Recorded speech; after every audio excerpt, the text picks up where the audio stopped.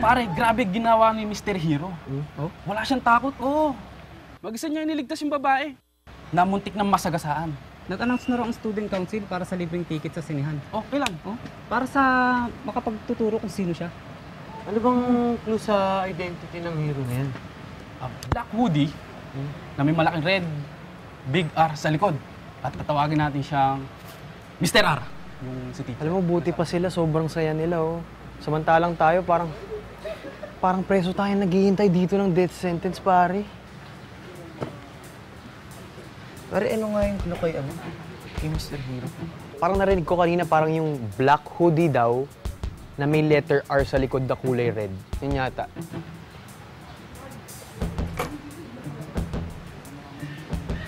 Letter R for Rocky. Naisip mo ba yung naisip ko? Hindi. Hindi. Ano talaga? Man. Po, ito na naman to. Talaga, sir? Sa Camsur National High School din kayo graduate. Ibig sabihin, batchmates kayo ni Mommy. At saka pwedeng magkaklase pa rin kayo. Ano nga ulit ang full name ng mami mo? Maria Virginia L. Pechen. Ginny for short. Sir, hello. Excuse me po. Parang familiar nga yung mami mo sa akin. Baka magkakilala nga kami. Hello. May bagong update yung student center. Kailangan na natin makapunta doon nauna. Nauna? Kaya, sir, Thank you po. Sige po. Basta kayo na. Sorry, sir. Importante lang, ho. Babalik po kami. Ano ba yan? Hindi mo pwede ka dito. Bagay ako dyan. Uy, te. Ano meron? Si Mr. R lumitaw na na-award ng Student Council. Talaga, sino raw siya? Ayun siya, oh! Tara, dali! Saan ako dyan? Ano ba mo dali? Ay, grabe. Si ate. Ha? Hindi! Sese, hindi yan yung Mr. R. Hindi siya. Imposible siya yun. Ano ka ba? Paano wala naman nalaman, sis? Kilala mo ba kung sino yung totoong Mr. R? Sis, meron ako mga palatandaan at hindi yan si Rocky yan. Hindi yan yun. Fake siya. Fake! Ano yan? Ha? Feel na feel pa niya, ha? Alam mo, hindi mo lang talaga ako pinigilan kanina. Ay, grabe yung Rocky na yun.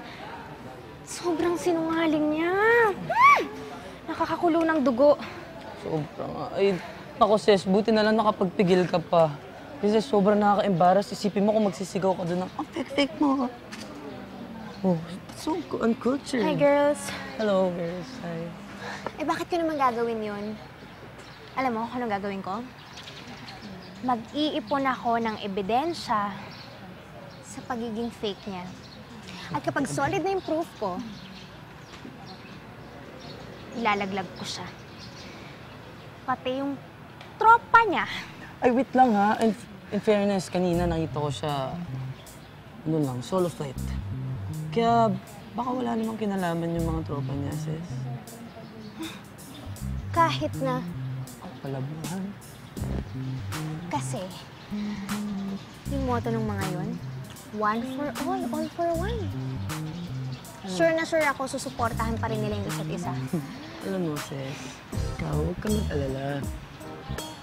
Lagi mong tatandaan, hindi ka mag-iisa. Lagi ako nandito. Alang-alang sa kagandahan. Smile. Agree ba? Agree.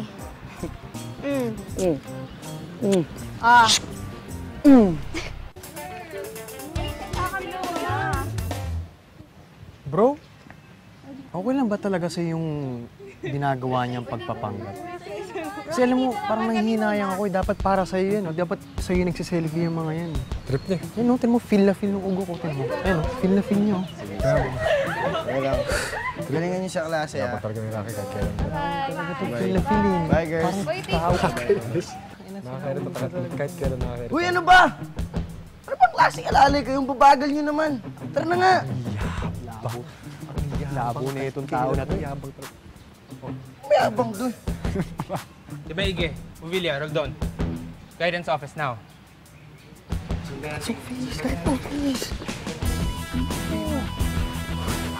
Integrity. is our university's greatest human asset. For we are obliged to personally and professionally to act with honesty and adhere to the highest standard of moral and ethical behavior. Kaya uulitin ko, sino sa inyo ang may pasimuno sa nakawan dito? Ma'am, hindi niyo ako pwede sisihin dyan. Hindi niyo ako pwedeng pagbintangan dahil kakabigay lang sa akin ng award ng student council. Bayani ako. Bayani ako, ma'am. Hindi ako pwede sisihin dyan. Confess or expel? Anong gusto niyo? Ma'am, siya po talaga yung pasimuno. Siya po yung gusto mag-good time kay Nerdy. Tapos siya din yung pumilit kay Benjie na kunin yung laptop. Siya din yung naglagay ng laptop dun sa bag ni Benjie. Ano? Hindi totoo yan. Hindi niyo ako pwedeng idamay dyan. Hindi niyo ako pwedeng idamay dyan, di ba, Tol? Tol, bawal na tayo magsinungaling dito. Mapapahamak ako. Si Benjie, wala naman akong ginagawa, di ba? Only the truth can set us free. Agree.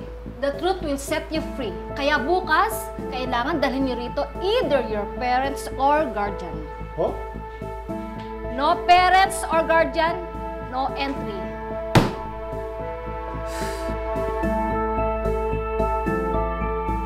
Alam mo, feeling ko mas maganda to. Okay ba yan? Ako sa tingin ko okay Yan, naman siya. ito. Ito na lang yung upload tawag mo. ka na. Oy, sige na, Quick bye. Sige, thank you. Ano sa likod po? Ano nga ba yung kasabihan, Ses? Kapatid ng sinungaling ang... Magnanakaw? So, ibig sabihin, kung magaling kang magsinungaling, magaling ka rin Magnakaw. Hindi lang ng laptop, pati ng... Identity. Fake. Nasabi niyo? Raki. Tama na. Patulan babae lang yun, okay? Tama. Isa ka pa eh! Maliit na nga ako, minamaliit mo pa yung pagkababae ko. Ano ba? Bakit, pare? Ikaw, wuwili ka na. Gusto mong patulan kita. Gusto mo talaga masaktan?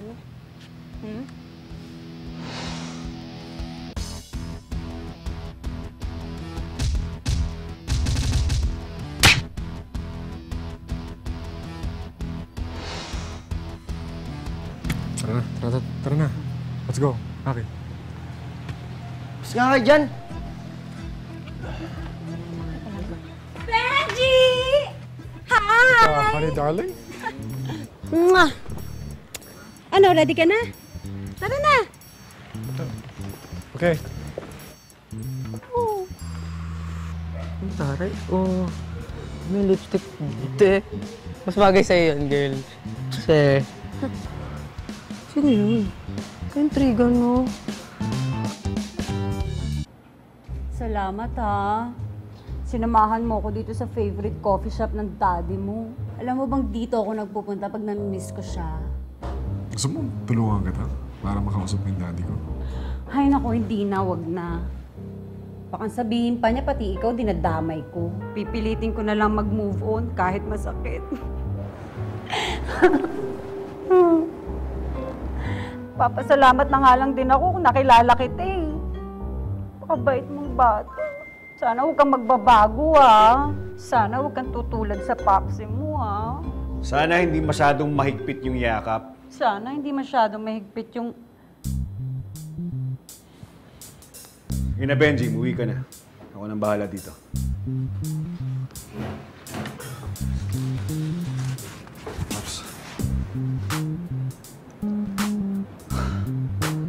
Binabalingan mo ba yung anak ko? Hindi naman. Nakikipagkaibigan lang, no? Eh kung ayaw sa akin makapagkaibigan ng tatay, eh di doon ako sa anak na mas yummy. Bye, Popsi! Ah! Oh my God, sorry ah. Pwede po yan. Sorry.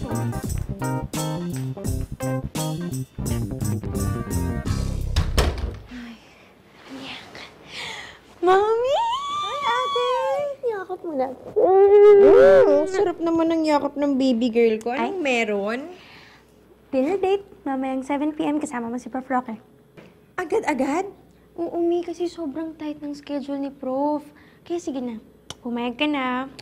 Naku, teka, hindi pa nakakahiya yun. Kadate ko yung professor mo.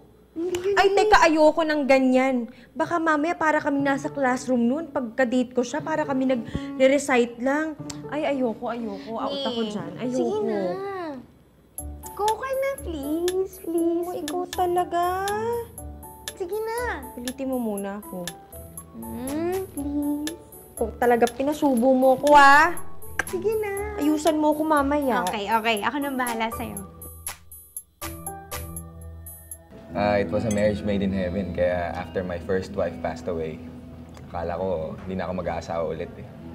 Until I met this Ilongga teacher who brought me this whirlwind romance. Alam mo, in a matter of weeks' time, we decided to get married. Then, doon ko talaga napatunayan na may pangalawang Gloria. Okay, tapos nung nabiyudo ka ulit, hindi ka na sumubok ng pangatlong Gloria. Bale, ang ginawa mo na lang, nagpayaman ka na lang na nagpayaman. Oo, actually, I tried almost everything. Real estate, insurance policy, funeral plans. Pero itong pinakahuli yung talagang nagustuhan ko. Kasi, alam mo, sa maliit na puhunan lang, I earned like 5 times in a month. Times 5, ah. Oo, tsaka tuloy-tuloy yung dating ng pera, linggo-linggo. Talaga? Oo. Anong negosyo yan? Ito. Kaya I'm encouraging you. It's called Pitugo Networking. Okay. And simple lang, para maka-join dito, you have to fill up this form. Ganun lang kadali? Sige nga. Ayan, sige.